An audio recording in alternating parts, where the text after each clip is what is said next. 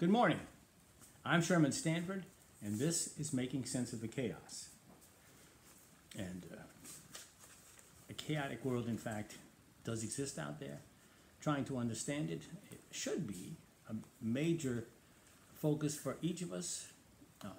And I think that everyone at least tries to understand that little corner of it. But if all you understand is your little corner of it and you don't have a broader view, then your view is going to be incomplete, and you're going to make mistakes that are going to cost you and your loved ones in ways that you can't even imagine. So what I'm trying to do, having lived a fairly long life with a unusually high degree of curiosity, I have tried to understand things and fit them together. And so what I'm doing is I'm trying to explain what I've seen from God's perspective, as well as my eyes and my understanding allow me to see. Hopefully you'll agree. If you don't, tell me. I'll be glad to listen. In order to understand the world around us, there are a few facts that we need to bear in mind, and they're facts. I've been calling them principles, but they're really facts. First, God created the cosmos for His glory, not for man's. And He created it out of nothing, by the way. He didn't create it out of something that already existed, nor did He create it out of Himself, a part of Himself. It's entirely separate from Him. He created it good, but He created for His glory. The jewel of His creation is man.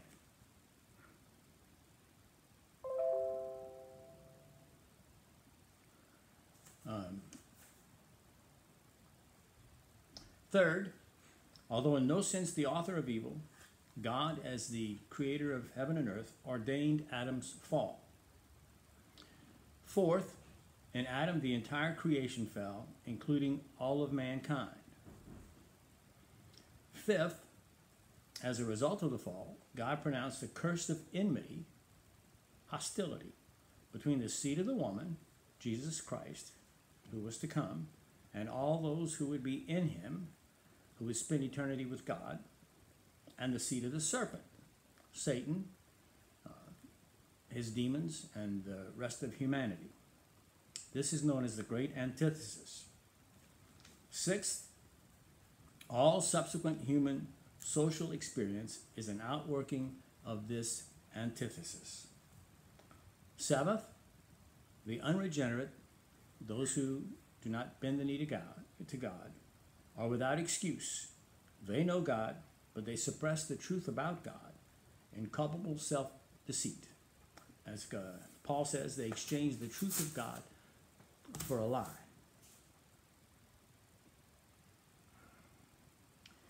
Today we're talking about, and this is the last section of the last of the first section of the book. There are 5 sections altogether.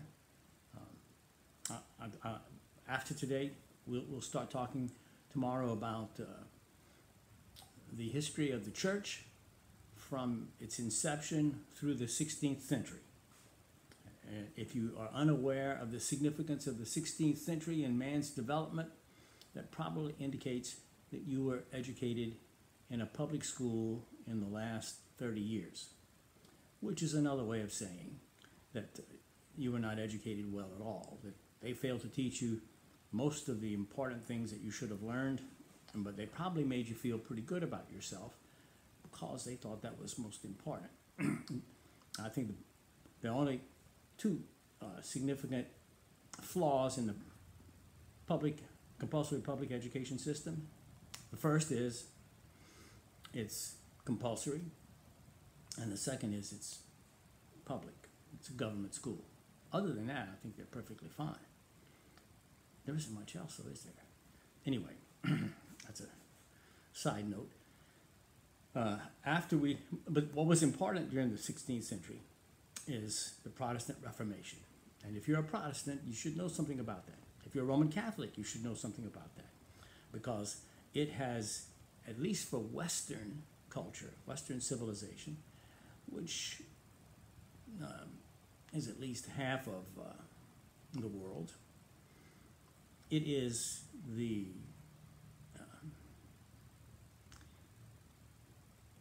defining moment of separation between two major schools of thought that have had immeasurable impact on the development of civilization from both schools. We're going to get into that. It's very important to understand. After that, we're going to talk about the end times, eschatology, because I think that what we think about where we're going determines our steps today. And so we have to have a clear understanding of what the Bible talks about, how things are going to end, so we know what our role is today. What is our mission today? Because that mission is going to be in terms of where we're going as a church, where we're going as a world. And the Bible tells us about that. The next book is going to be about Arminianism, which is, and we've already touched on it, the idea that men, by their free will decisions, they trigger God's action in saving them. That they first act by choosing God, and then he grants them faith and regenerates them. This is a major error. This is a seedbed of humanism, and humanism is the secular threat as a thought system, an overall thought system to Christianity. And then the last section of the entire book, we'll probably spend about 6 or 7 weeks on that, maybe 10 weeks, I don't know, it'll take a while, is I'll try to wrap all of this up into a nice, neat little bundle, talk about issues that are facing us today and how the things that we've discussed impinge on those issues, how they influence it and affect them. And hopefully at the end of that, you'll know more than I do, hopefully. At any rate, today we're talking about how do we distinguish between the saved and the lost, because there is this huge antithesis. Half of humanity hates God, and the other half loves him. That's not exactly half and half, but one huge division of humanity hates God and another loves him. How are they supposed to relate? How are we supposed to relate to both of them? Well, we've been talking about that, but we have to identify as well as we can who belongs to what group so we can decide how we ought to treat them. We talked a little bit about this yesterday. I'm going to go over what we talked about yesterday, and then we'll finish up. The first test in distinguishing between the seed of the serpent and the seed of the woman is their verbal professions. Those who openly express rebellion against God can be taken at their word. They hate him, and they hate his seed. They are, at the very least, among those presently lost. Now, you understand that all of the seed of the woman comes out of the seed of the serpent. You were born as a fallen creature. I was born as a fallen creature.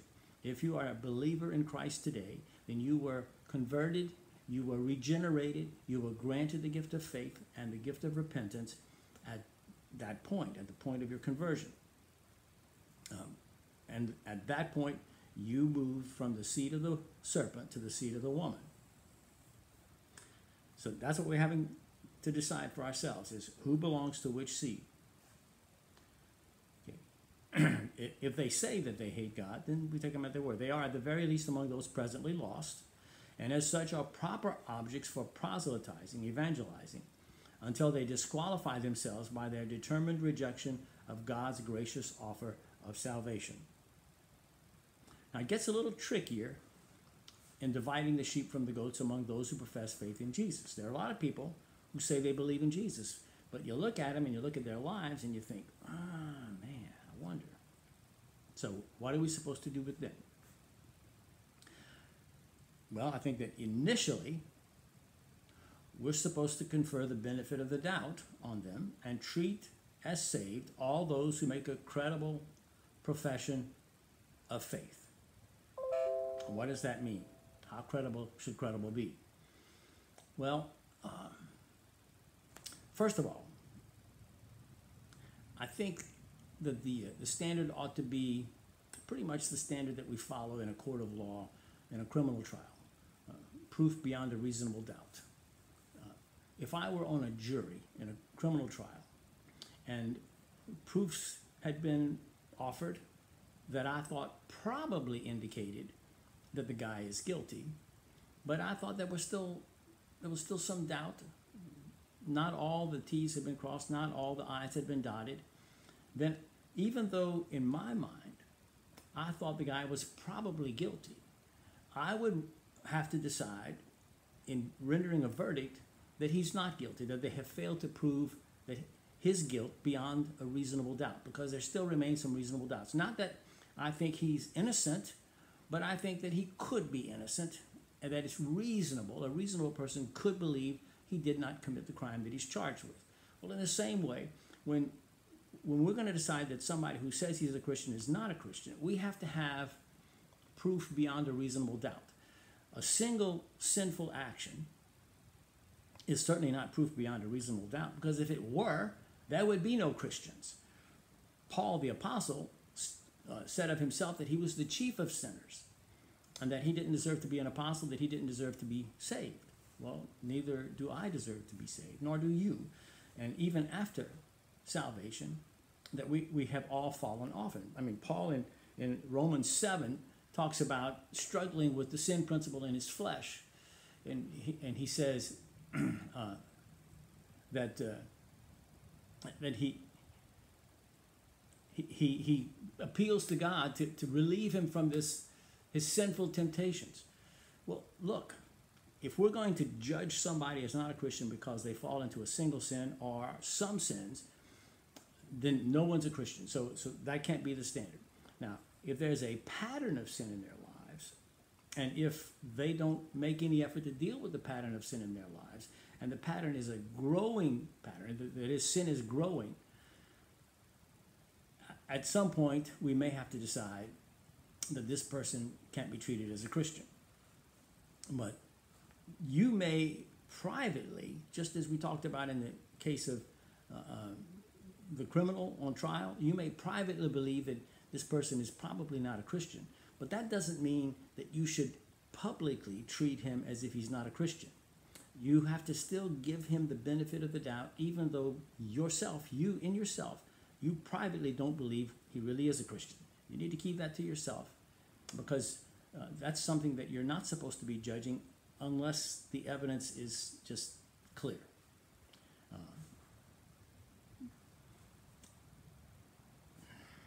Now that's kind of tough. Since as human beings,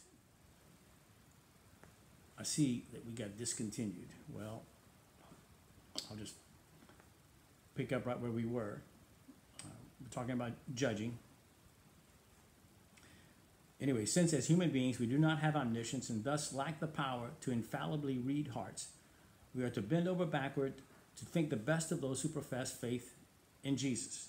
But at some point, if the evidence overwhelmingly points to functional unbelief, or if a legitimate professing church has declared them outside the bounds of the faith based upon their proven actions, then we are to treat them as members of the seed of the serpent and no longer have fellowship with them.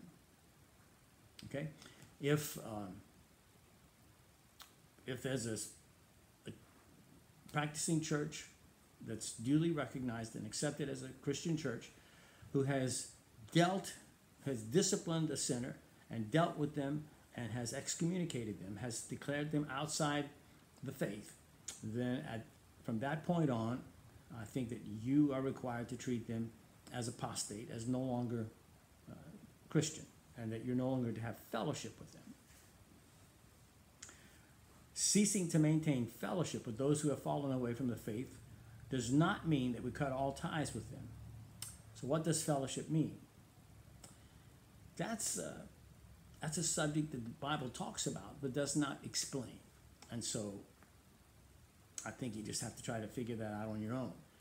But clearly, fellowship is something that you're supposed to do with fellow believers. Fellow believers, fellowship.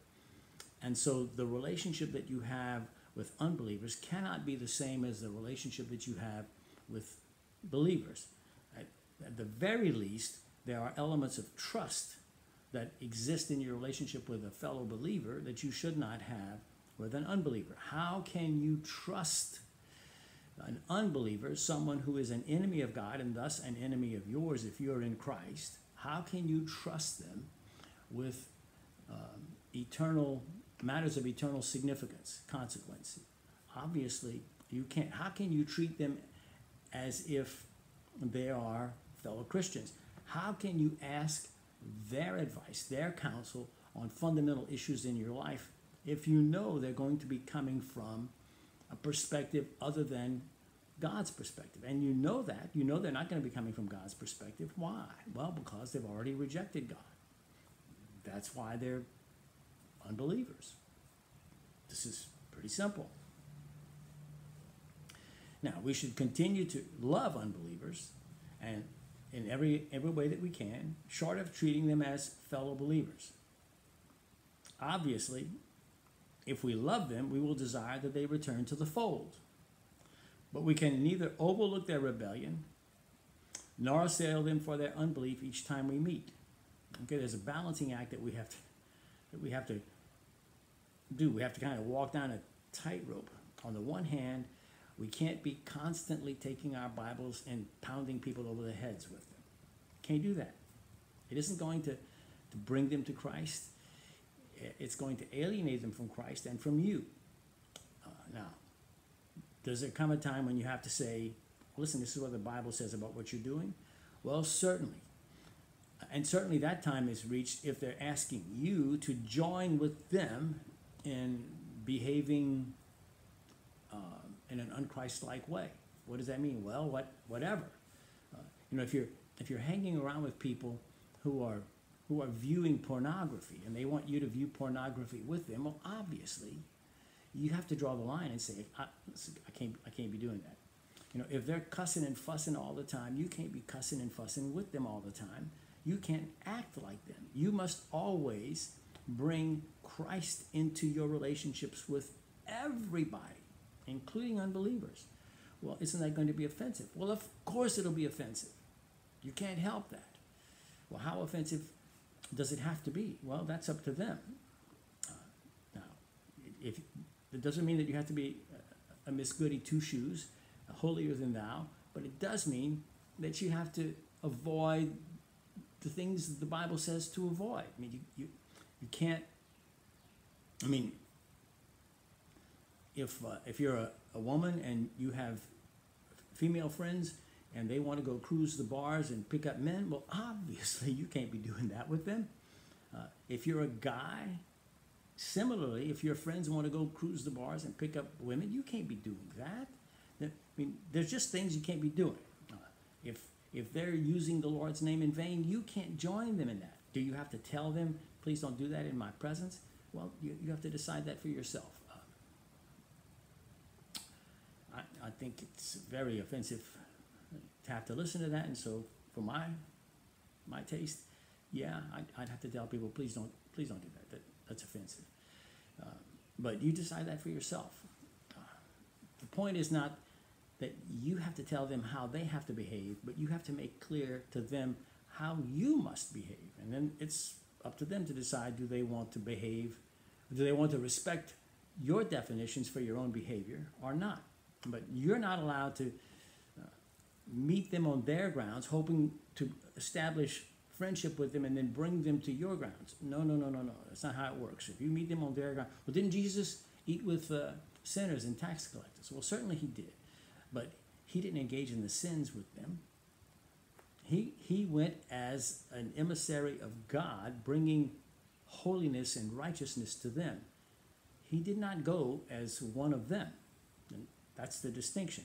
And certainly, you want to be involved with the world. You can't possibly live a life where you will have no contact with unbelievers. As Paul says, you'd have to live in another world. So arriving at the precise stance to take regarding the individual rebel can only be done after much prayer and careful consideration, remembering that the goal is to return the person to the bosom of the church, or in the case of someone who's never been a believer, to bring them to Christ, not to confirm them in their rebellion or drive them away. And the goal certainly is not to increase my or your smug self-righteousness because we're such good Christians. No, we don't want to go there. First of all, we're not good Christians. No. We're sinners saved by grace and sustained by grace every day of our lives. And except for God's grace, I can tell you how long I'd last as a Christian. Not a minute. Not a minute. Toward the seed of the woman, those passing muster as believers, we're to love and have fellowship. So what does that mean? What does that love look like? Our love should be broad enough and deep enough to accept and overlook their failings where possible without sinning ourselves, and to admonish them gently or firmly as necessary when they clearly depart from God's standard. We should be prepared not only to offer emotional support to them, but also any other support they need that we can provide, including prayer, of course, the most powerful thing that we can give them, personal acceptance, and physical provision. Food, yes. Even money where appropriate. Money. Whew. Yes, money. Now, toward the outright seed of the serpent, those beyond the pale of believers, we are to love and evangelize, but not to have fellowship with them. The Bible is not specific about what constitutes fellowship, as we've talked about, allowing each of us to use our judgment, but it appears to center around the issue of trust and the quality of acceptance of them as brothers in the narrow sense of fellow believers. We can't be going there. We may see them as brothers in the broadest sense, all bearing the image of God, but we must make an effective distinction between our relationships with believers and with unbelievers, because we are obliged to keep in mind the great antithesis declared by God between the seed of the serpent and the seed of the woman. In dealing with the seed of the serpent, we are also wise to be vigilant for their false dealings and their words and actions of enmity toward God and toward Christians. We must always be prepared to defend God and His truth, together with His elect, the visible seed of the woman. You can't make common cause with unbelievers against God or against believers. You can't be doing that. Even believers who belong to different denominations from you, who believe things somewhat differently from you, as long as you're to give them the benefit of the doubt as Christians, then you are to defend their essential Christianity to the world of unbelievers. You can't appear to be in league with unbelievers and attacking believers. That's just, you can't be doing that. And I've done that to my regret and chagrin. And God has forgiven me because He's a forgiving God. But I need to remain on guard against doing that. But we must seek God's wisdom in determining the vigor, tone, and method of defense. Because the ultimate purpose of defending God and His seed is not to win, but to glorify God. The Apostle Peter in 1 Peter 3:15 says we are to defend the faith, quote, with gentleness and respect, end quote. Making that our focus will enable us to demonstrate Christ in the world, not seek to win an argument. And listen, I'm a very competitive person. So it's really, really tough for me to discuss issues and not have it degenerate into me versus you, me versus him. And I want to win. It's hard to remember, but I must strive constantly to remember that it's not about me winning. It's not about me losing. It's about me being faithful to God and presenting His truth in as winsome a way as I can, whatever that means. I suspect I'm not terribly winsome, but that's still my goal. Making that our focus will enable us to demonstrate Christ in the world, not seek to win an argument. And hopefully, in doing so, in cooperation with the Holy Spirit, souls will be won for Christ. In short, while Christians are required to love their neighbor, including unbelievers, as themselves, that means they are to act lovingly by keeping God's commandments in all their dealings with unbelievers. They are not required to feel the emotion we identify as love. Okay, loving somebody doesn't mean that you feel sentimental or mushy, ooey gooey toward him. It means that you act a certain way. How we act toward unbelievers is important. How we feel toward them is largely irrelevant. But what does Paul tell us about how to act? How to act toward unbelievers? Well, let's take a look at that. There just happens to be a chapter in which he addresses that very issue. It's in 1 Corinthians at chapter 13. This is a beautiful, beautiful chapter, but it also has some admonitions of how we are to behave that are just entirely too hard. I mean, you take your Bible, read it with me, and see if you're able to do the things that he says we're to do if we're going to love anybody. He starts off saying, if I speak in the tongues of men and of angels, but have not love, I am a noisy gong or a clanging cymbal. And if I have prophetic powers and understand all mysteries and all knowledge, which of course he's talking to me now, and if I have all faith, so as to remove mountains, but have not love, I am nothing. If I give away all I have, and if I deliver up my body to be burned, but have not love, I gain nothing. Wow. That's pretty hard. Now he gets into the meat of it. Love is patient and kind. Am I always patient and kind? Kind of. No. Are you? Probably not. Love does not envy or boast. Ooh. It is not arrogant or rude. It does not insist on its own way. It is not irritable or resentful.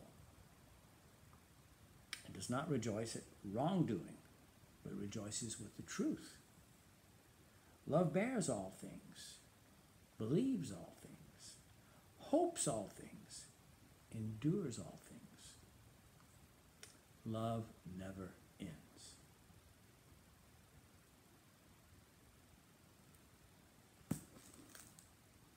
Now that is a lot.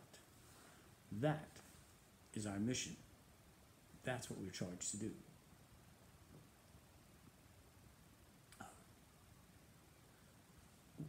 We're not sitting here on earth waiting to die and go to heaven. Rather, we're citizens of heaven, and as citizens of heaven, we bring heaven and its principles on earth as colonists. We colonize the earth for God from heaven. Heaven is not a place so much as it's a way of being, a way of thinking. And we bring that way of thinking to the earth, looking forward to not only the end of our earthly difficulties, but to a resurrected life in the consummation after the judgment day. And so our job is to bring heaven on earth. So let us wrap it all up. As Christians, we are in one sense the bride of Christ. Okay? And in another sense, we're the living personification of the hero who slays the dragon, the seed of Satan. The hero, of course, is Jesus. And we're the living on earth today personification of Jesus. As the bride, we enjoy fellowship with Jesus and with fellow believers. As members of Jesus' body, we are the hero who kills unbelievers by helping to put to death the old creature, who is then miraculously transformed into newness of spiritual life and granted faith in God by his grace through the outworking of his Spirit, adding to the number of the saved daily. We do so both by speaking the words of life to all who will hear and by living lives faithful to God and his word as we extend love to the lost. That's our mission. I thank you for your time and your attention, and tomorrow, as I said, we will begin talking about the history of the church. I hope God blesses you today and keeps you safe. But remember, the worst thing in the world is not dying. It's living in unfaithfulness. Thank you. God bless you.